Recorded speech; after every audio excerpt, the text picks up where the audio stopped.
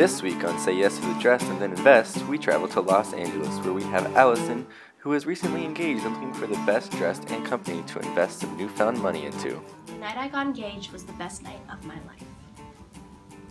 And when I won that $1,000 off the scratcher, I knew that I had to go on Say Yes to the Dress and Invest because they provide free investment advice on every dress purchase.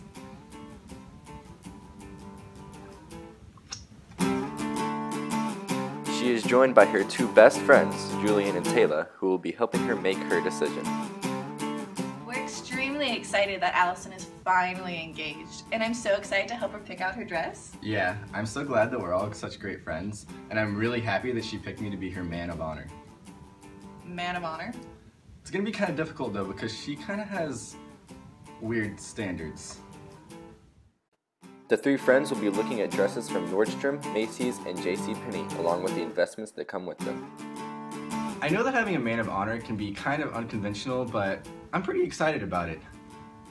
I just think Taylor might be a little bitter. I'm not bitter. Not at all. It's not like me and Allison have been planning to be each other's maid of honor since elementary school. Okay, man of honor, what is that? Together, this trio is going to have to work really hard to meet Allison's needs. I'm very particular about what I want to get out of this dress appointment today. I know that I want it to be a very high quality dress that will last many years so that I can pass it on to my children, and I want it to look just as good in 20 years as it did on my wedding day. And I also think I want to buy it from a company that has a prime focus on omni-channel retailing, in addition to having it made out of fabric that's financially sound, and I also want its value to continue to grow over the years. Luckily, our hosts Danny and Edwin will be there to help them along the way. Okay, so we're professionals at this. There's no way Allison is leaving without the perfect dress. Right, and her investment with it will be sure to pay off. Will Allison find her perfect dress and investment?